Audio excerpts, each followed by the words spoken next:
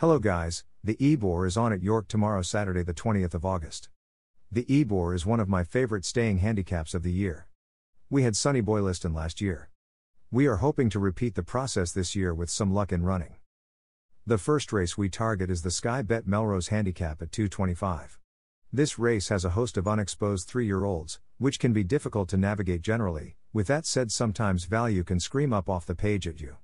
𝗬cie𝗿𝗍𝗏 has a very interesting type 𝗬倘 for connections that like to have winners in the UK.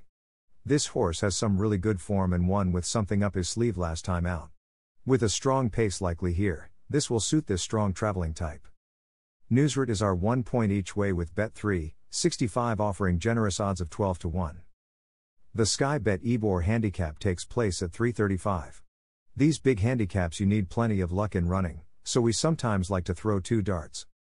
Earl of Tyrone is all the rage in the market. We are a big fan of him and have backed him for some of his wins. He likes to race up on the pace.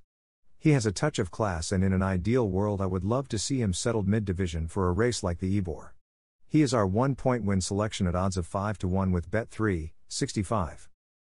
Another horse that I am really fond of and had backed last time out was 𝗬𝗏𝗏, who like Earl of Tyrone is probably a stakes or group winner in waiting. This horse smashed a good field at Ascot after being off for over 200 days. He won too well that day and was hiked 13 pound. If he is a future group performer like I think he is, then he should be fighting out the finish. 𝗬𝗏𝗏 is our 1 point each way bet at 12-1 with Betfair paying 7 places. We like one horse in Ireland tomorrow. 3:20 race at Killarney sees Mars Harper run in the 𝗬liche Hotel, Bar, Restaurant Handicap Hurdle.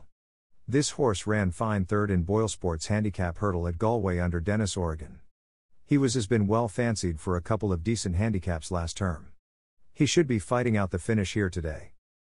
Mars Harper is a 1 point win at odds of 8-1. That's a wrap. Happy hunting, guys. P.S. Who else is looking forward to the big heavyweight fight tomorrow night between Joshua and Usyk?